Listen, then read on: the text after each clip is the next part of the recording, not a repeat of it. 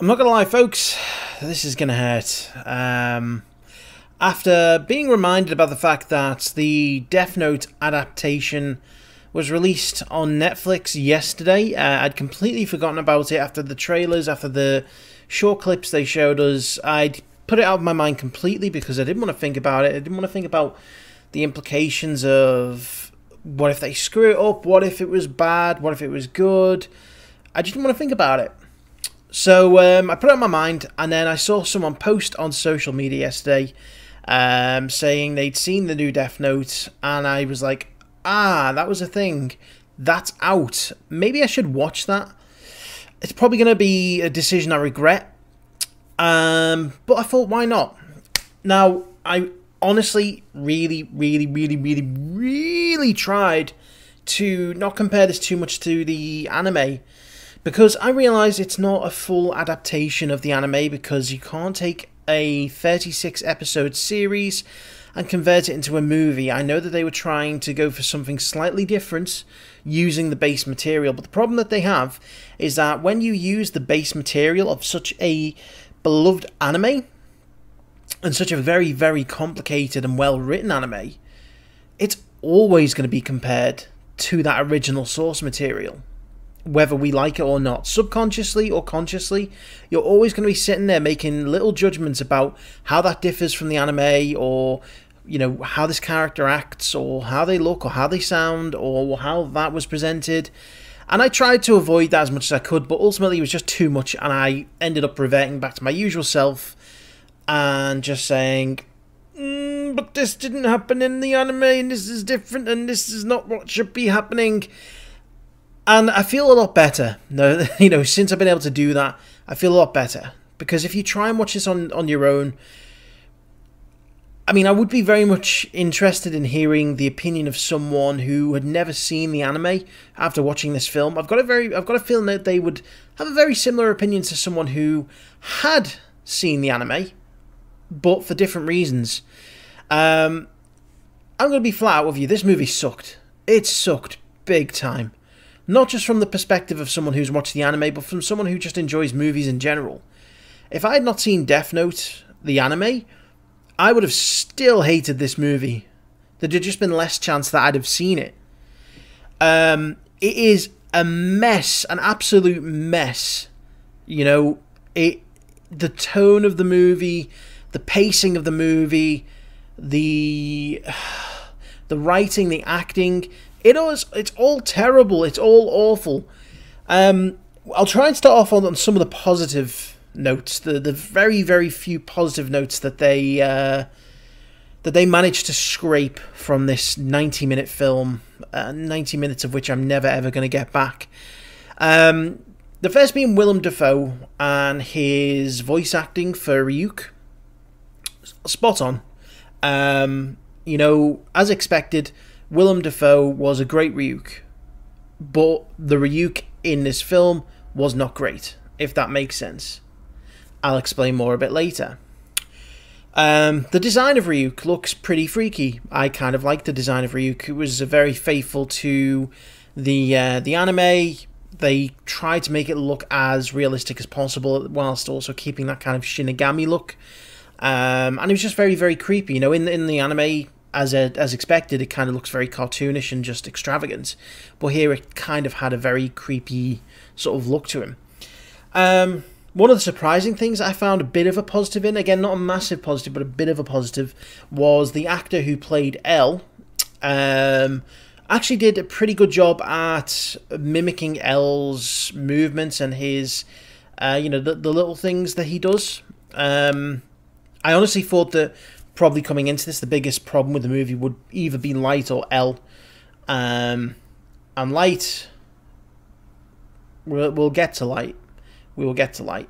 But L, for me, apart from the lead up to the end of the film and some of the things he does during the film, wasn't that bad.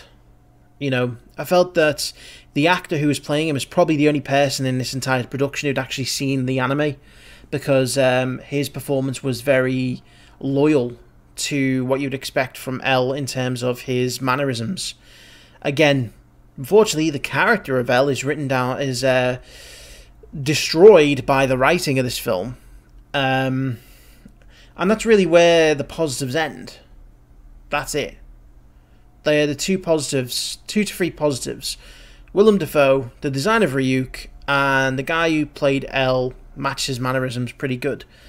So yeah, if you imagine that's all that I can draw out this as a positive, you can imagine where we're going to be going with the negatives, folks. How much time have you got? I hope you're not in work, or if you are in work, I hope you're not supposed to be doing work right now. I hope you've got lots of time to sit down with me and just bitch about this film, because that's exactly what I want to do. So yes, coming into this, the biggest problem for me was that it looked as though they dumbed like Light and Death Note down for, I don't want to say an American audience, but a Western audience. It just so happens that it is based in America. And this is very much exactly what has happened. They have dumbed down and watered down the entire plot and the characters to make it more of an action-based film. And I appreciate that they wanted it to be an action-based film. They knew that they were not going to be able to copy all of the details of the anime. But at the end of the day, if you're choosing to make a movie based on the source material of a very complicated anime, you've got to come with, you've got to be prepared for the consequences. And these are the consequences. You made a shit movie. That's the consequence. And I don't think anyone could really make a good Death Note movie. I don't think it's possible. I think there's too much there to jam into 2 hours. I think if we'd have gotten a live-action Death Note TV show, that would have been a lot better. It wouldn't even have to be as long as the original. 24 episodes would be enough to just about do it. You can cut some of the filler, maybe mess around with the story here or there to keep things fresh, and that would have been great. Instead, they've wasted God knows how many millions of dollars on a skeleton of a story and just an absolute mess of pacing.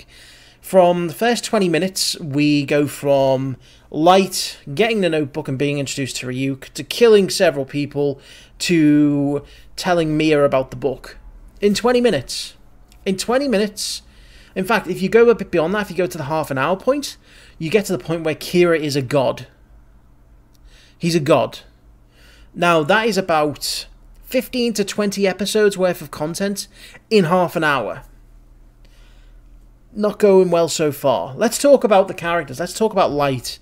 Light in the show, and again, I don't want to stress this too much, but I'm going to. I don't care. If anyone here has a problem with me comparing it to the show, I don't care. I'm at this point now. I don't care. We're comparing it to the show because that's what we know. That's what we love. I'll also throw in there some generalizations as to why it's bad as a normal movie, if you haven't seen the show. But yeah, Light in the show is a very intelligent, quiet student who is the son of a police chief. And he just happens to come upon this book one rainy afternoon. In fact, I can't even remember if it was raining in the anime, but it was one afternoon in school. He comes across this book and just thinks it's a bit of a joke, puts it away, reads it, puts a name in just, for to test it out. The important thing is that he does all this. He does this himself. He's not coerced. He's not manipulated. He makes his own decisions. In the show, we have Ryuk, who basically forces Light to write these names in the book. He's encouraging him. He's trying to manipulate him. And that's something that I pointed out when we saw the little clip between Light and Ryuk. And I was like, no, that instantly doesn't work for me. Because Ryuk does not do that. Ryuk is bound to remain neutral in the world of humans. Apparently not so much here. Because he steps in at every single point that he can. He manipulates things. And he takes great joy in trying to antagonize Light. Whereas in the show, Light and Ryuk's relationship was very much a beneficial one. Mutually beneficial.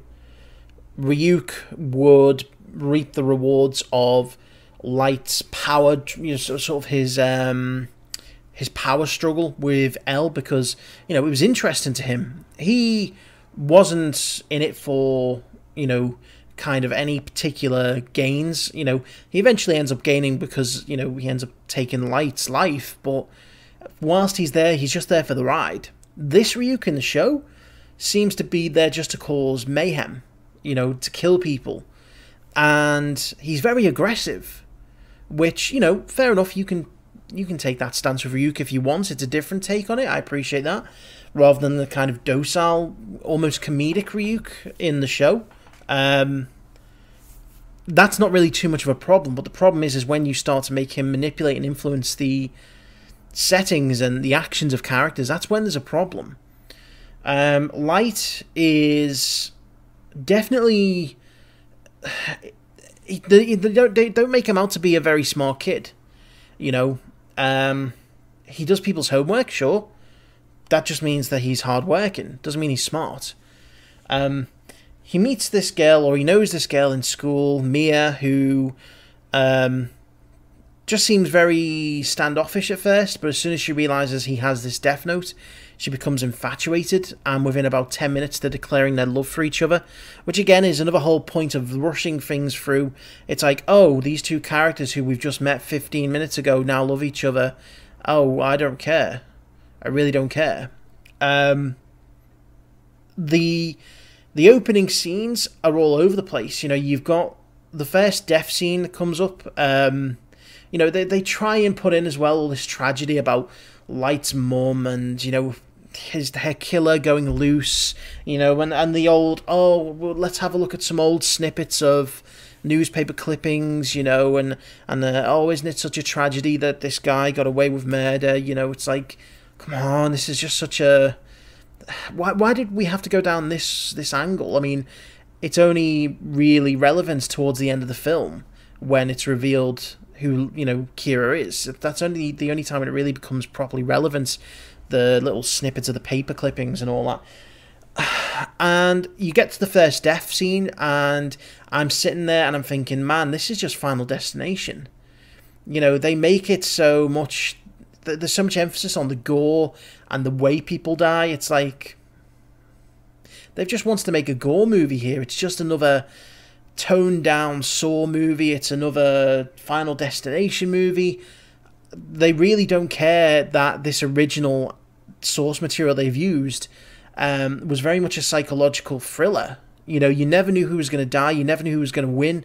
There was a constant battle between, you know, good and evil, L against Kira. You know, you never knew where it was going to go next. And there was always new players coming in. And there was always complex stories and twists and turns and smart moves. And, you know, it was just one of those things that kept you on edge constantly. This film did not do that once. I was not on edge once during this film. I was just sat there going, that was stupid.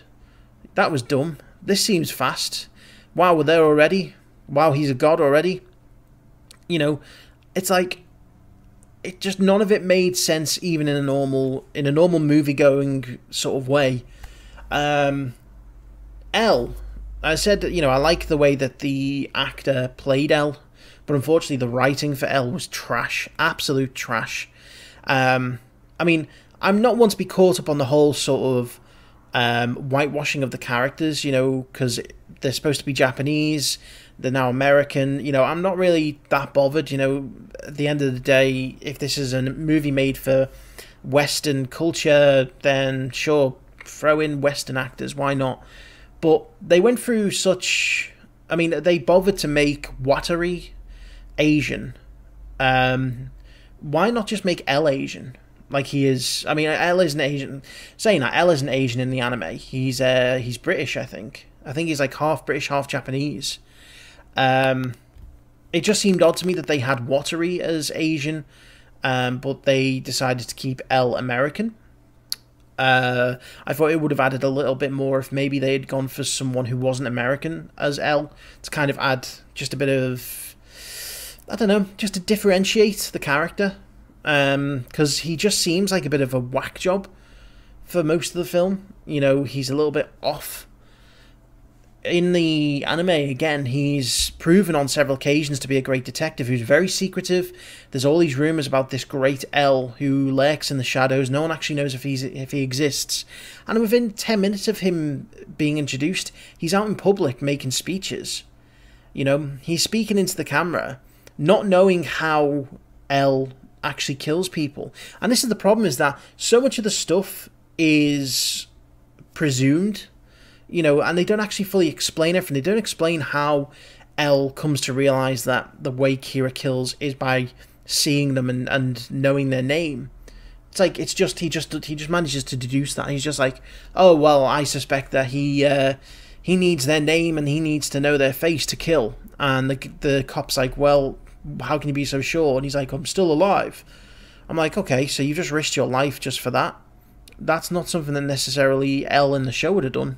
He was much more calm. He was much more precise in his planning. And I mean, I'm sitting here and just trying to rationalize something in my head as to, you know, something constructive. I don't want to just sit here and say this film was god-awful, because it was god-awful. I mean, look at the last 15 minutes.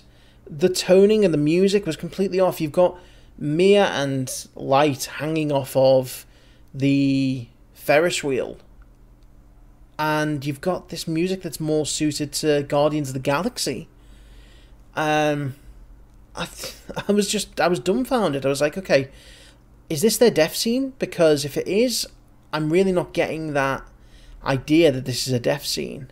Light and Elle confronting each other was out of nowhere and unnecessary. It's like, why would Elle reveal that he knows that Light was Kira if he can't do anything about it at that point? The whole point through the show was that these two characters had been taunting each other constantly.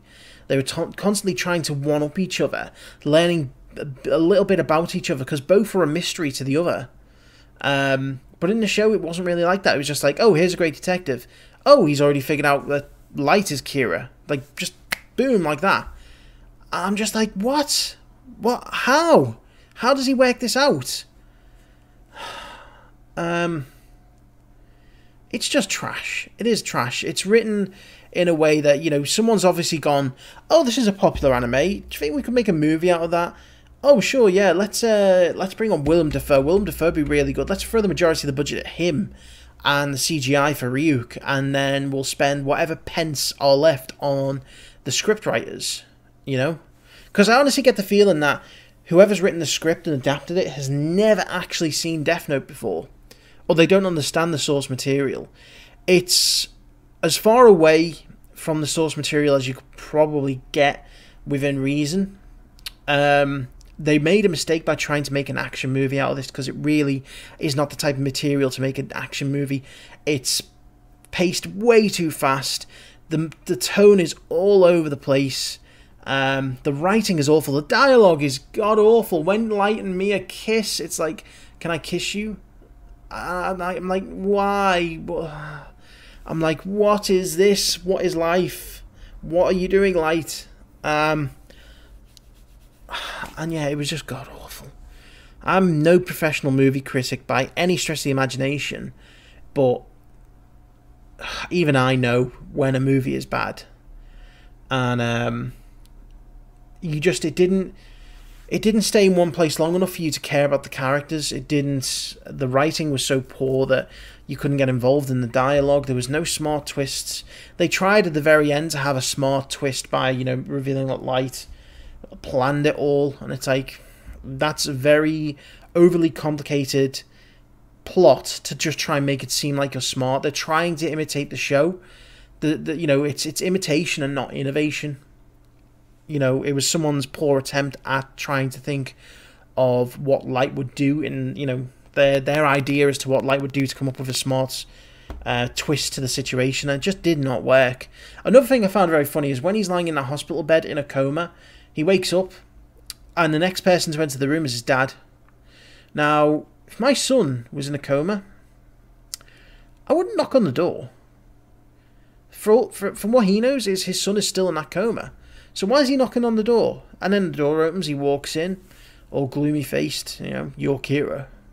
Now, if that was me, even if I knew my son was Kira, sure, I'd be pissed.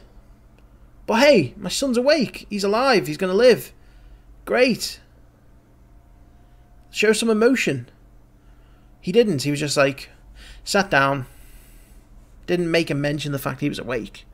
Just goes, it was you. It was you all along. And I'm just like, my word. Someone end the pain. End the pain. And thankfully it did end a short while later. But yeah, it's 90 minutes I'm never going to get back. Alex watched it as well. Me and Alex watched Death Note at the same time. You know, and oh, he hated it as well. You know, it was just... I don't think there's going to be many people who can say that was an enjoyable film. I would very much like to know your opinion on it, guys, especially if you did enjoy that. Tell me why you enjoyed it, because I'm struggling to find reasons for it. Again, potential, yes. Missed the mark by a long way. In fact, I was looking up the scores on IMDb, and I think it's got like 42 on Metacritic, which is surprisingly high. But again, I'm just thinking that they may be people who've never actually seen Death Note before. They're just looking at that from a movie perspective and going, it was okay, it was a bit fast-paced and wasn't really my cup of tea, but it wasn't that bad. But again, if you're coming from it from the point of an anime fan, oh, it was terrible. But anyway, I think I've said it's awful enough now. It's quite late at night, and that film is putting me to sleep, so I think I'm going to leave you guys there. I would very much like to know your opinions on the film. I'm dumbfounded as to how someone can screw something up so badly, and who approved this.